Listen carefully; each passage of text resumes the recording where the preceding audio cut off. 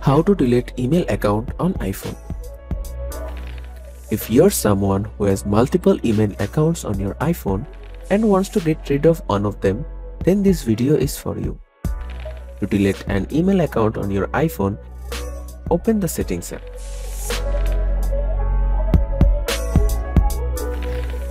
Scroll down until you find the Mail option.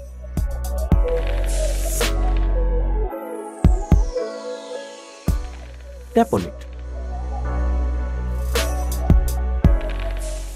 Then tap on Accounts.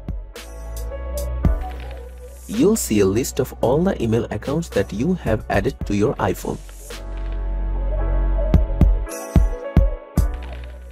Tap on the email account that you want to delete.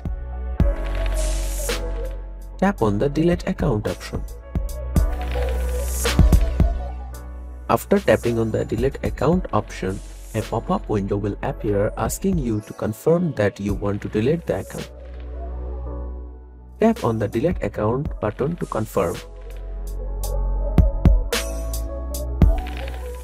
Done. You have successfully deleted the email account from your iPhone.